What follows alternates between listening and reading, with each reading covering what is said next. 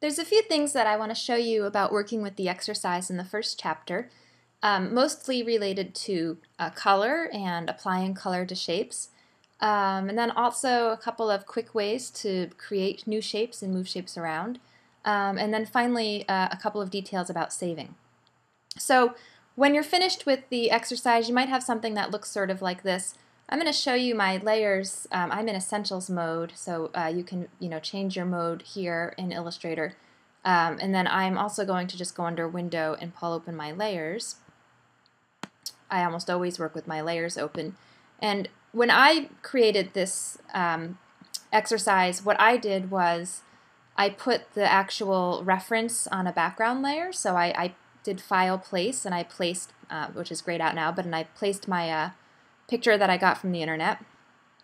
And then I locked that. So right here there's a lock icon. I think this is kind of bad design because you don't see it unless you know where it is, but basically right next to the eyeball in the layer panel you can check that box, and then that will lock the layer.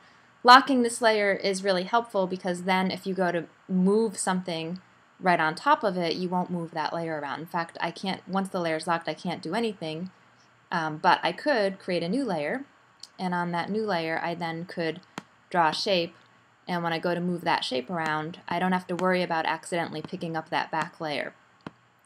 So you can see with in my layer panel that I have the background layer, and then I have a second layer, and on that layer I have all of my paths, all of my shapes. For each shape, you could either create a shape, so there's a couple of ways of going about this. You could just, let me hide the top layer and we'll just play with this. You could just make a shape, and then with your selection tool, if you put your cursor sort of towards the outer corner, you could click and drag to rotate. So you might do something like that. Then you can modify your shape by pulling or pushing on those anchor points. And then you're going to deal with color. So once you've got your shape created, then you might try to apply a color. So in terms of color, there's a bunch of ways to approach this. I want to show you all the different ways because I think it's important to know how to do this effectively, and also one way is going to feel the most comfortable for you. So let me use my hand tool here and just move this whole artboard up a little bit. By the way, I could also access that hand tool from any of the tools with the space bar. So I usually use the space bar to move the artboard around in my view. So one way I could add a different color to this shape is I could double click on the fill color chip, which is here at the bottom of the tool panel. So if I double click there, then I see the color picker. And the color picker is organized over here on a spectrum. And if I go to whatever color I want within the spectrum, then I'm going to have the most intense or highly chromatic version of that color here in the top left corner. And then that value fades out to white as I move to the left. And as I move down, that value gets darker. So in the very bottom right corner, I'm going to have black, and in the very top left corner, white, and then all of the different variations on this hue that I've selected. And that applies to whatever hue you pick, right? So each of these hues, blue, green, violet, magenta, pink and red, and so forth. I'm still going to always have the most intense version of the color here, fading down to black and fading out to white on the side. So one way to pick a color is to use the color picker. Choose your hue and then go find a value. So that I could do that and press OK, and then that would change the color of my rectangle. Another way to work with color is to use the color panel, which is stored over here in this side panel that comes up with the Essentials mode. In this color panel, I think this is this can be a slightly more accurate way of working, only because it sort of forces you to look at the values ascribed to each of your color channels. And you can actually see that also in the color picker, but it's also easy to miss when you're in the color picker because you're so drawn to those bright colors. Here, let me move this out of the way so we can see this a little more easily. Here in the color panel, I can work in different color modes. So I could work in RGB mode, HSB, CMYK, or WebSafe RGB. For what you'll be doing in the class, and probably for any printer that you will use, just a home printer, if you're going to use that, we're actually not even printing because our class is online, but you'll probably for the most part be working in RGB color mode, which is the color mode that is most widely used on computer monitors and different types of screens. But you may end up working, if you're going to use a more high-end printer, you may have to work in CMYK color mode. So it's good for you to see here how you can change the color mode of that color panel. The one thing that's kind of nice about CMYK color mode is that the channels are cyan, magenta, yellow, and black. And so if you need a true black, the easiest way to get there is to slide the black slider all the way to 100% and to slide everything else down to 0. You also can work in percentages with other colors, and so a lot of times, this is maybe a hypothetical, but let's say you're working for a client that always uses 20% cyan as their color for their logo or different materials. So you have an easy way to quickly get to 20% cyan. So I like this kind of feature of the CMYK color panel. You may also work in RGB. RGB is also going to give you, it's not specifically in percentages, but basically if you slide the sliders all the way to the right and each value is at the top end, 255, 255, 255, that will give you white. And if you slide them all the way down to the left, 000 is going to give you black. And I don't have my shape selected. Let me select my shape and make that change again so we can see it happening. This also has its way of measuring color. So you could pick a very specific amount of red, and that would, for instance, not have any green or blue mixed in with it. One more possibility is you may want to, in some ways for this exercise it may be easiest to draw that shape and then use the eyedropper tool. So the eyedropper tool is here in your panel. And with the shape selected, if I use the eyedropper tool, I can pick up a color from the painting or from the photograph that's on the layer beneath the layer that I'm working on. So you could, it's not, I want to say this is kind of like cheating. It's not cheating. It's actually more accurate. And it's a nice way to know how to work. It sort of takes the guesswork out of the equation for you in terms of trying to look and see and perceive those colors and match them, but it's a good tool to know how to use. So that's another way to go. So once I would have one shape, if I were working on this project, I would then basically just use my selection tool for the rest of the process.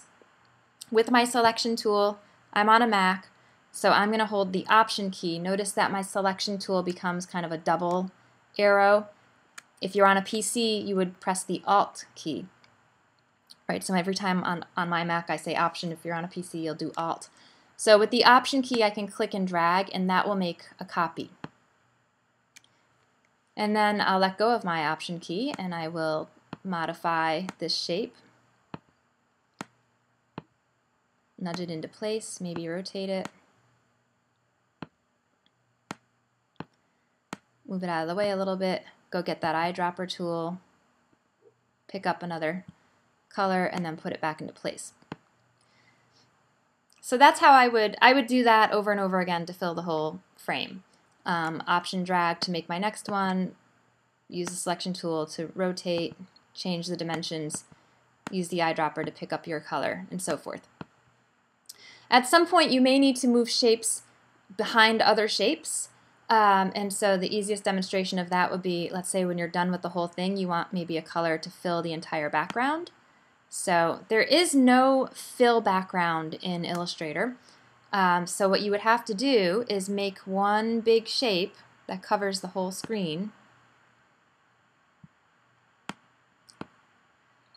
I'm going to use the eyedropper and pick up one of these dark reds.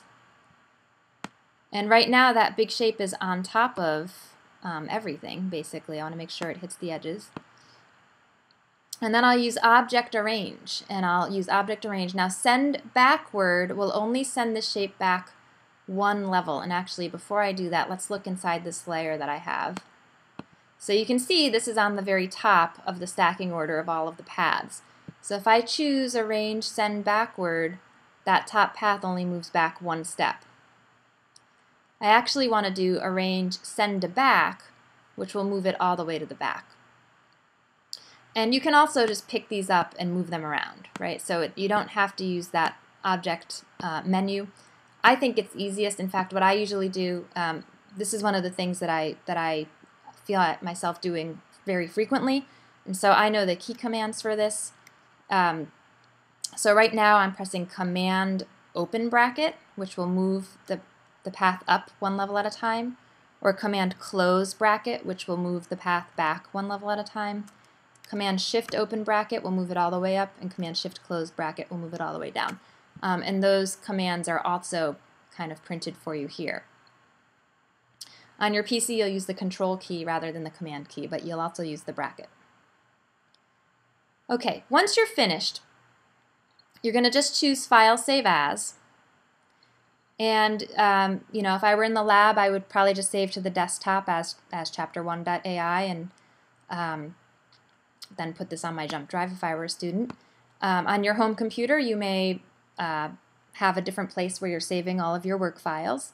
If you don't already, you might want to make a folder, exercise files or work files. Make sure that you follow naming conventions, so I should not see a capital C there. I should not see a space here. I should not see like extra, hooray, I can't believe I finished this, markings. So you want to be a little diligent about this. No spaces, no capital letters. If you feel the need to imply a space, a dash is okay. And then we should see that file extension, .ai should be there. So there are different formats here. We will eventually save as a PDF as well, but for now .ai is fine. And I'll press Save, and I'll replace what I have going already. Now I want you to see in the Illustrator options, if you're working at home on version CS6, you can basically just press OK right through the screen. You don't really have to worry about any of this. If you're working, let's say you're working in a lab that has CS6 installed, but at home you have CS5 or CS4, you will want to save for backwards compatibility. So if you are working in a place where you made your project in CS6 but you'd like to open it elsewhere in a different version, save in that format. So use that pull-down menu, choose the right version for you, and then press OK. I'm on CS6, so I'm just going to press OK right through this. Now this is the native file, chapter1.ai. The native file is the file that is common to the application where the file was made, right? So .ai is an Illustrator file.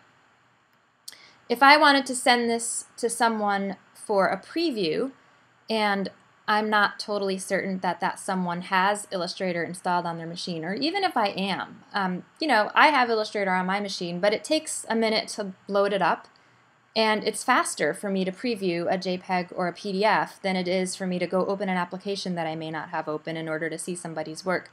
So when you want to share your files, especially for feedback or review, it's better to save as a file that is used for that purpose. So I would rather have you save, you know, you always want to save your native file for yourself, that way you can edit the work later. But for sharing, I would encourage you to save as a PDF, Adobe PDF. Just press Save. There's a lot of possibilities in here. We'll talk about these possibilities later. For now, just press Save PDF, and that will give you a PDF. And if I look on my desktop, okay, I have my AI file, and then I have my PDF file, and this would be the file that I would email or post to a discussion board or send to somebody. Okay, that should get you through the first, or rather the last exercise in Chapter 1 and the first exercise in one of the Creative Suite software packages, and I'm looking forward to seeing your work.